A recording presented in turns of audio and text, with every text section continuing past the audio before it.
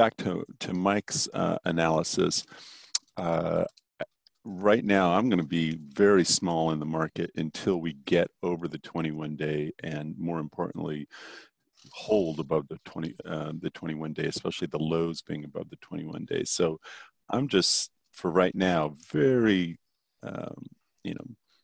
just taking probing trades, small trades.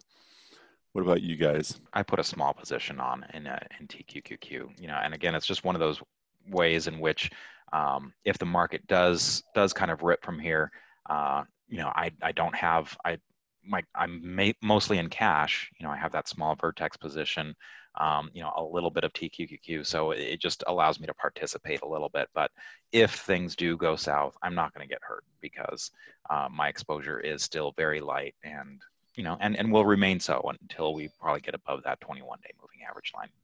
Today is a day where, if we hold up like this, then I'm going to be buying something. If I can't find anything perfect, which has been kind of the issue, I'm just going to buy the Qs straight out, and then I'll use today's low, a close below that, as my exit point. And I think this is very promising, but like what we were talking about earlier, that if we get turned away, this is going to be an additional data point of a serious downtrend. So, I'm not going to just buy it and hold it, no matter what. If we can't, today is critical. If we can't hold today's low, then, I'll be out of it. But I think this, last week, I didn't think that follow through meant anything. This, looks like volume is running heavy, at least right now.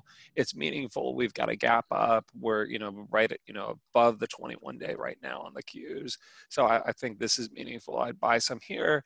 If we, have tomorrow or the next day where the low is above the 21 and we can poke above the highs from that downside reversal, then I'll be adding more.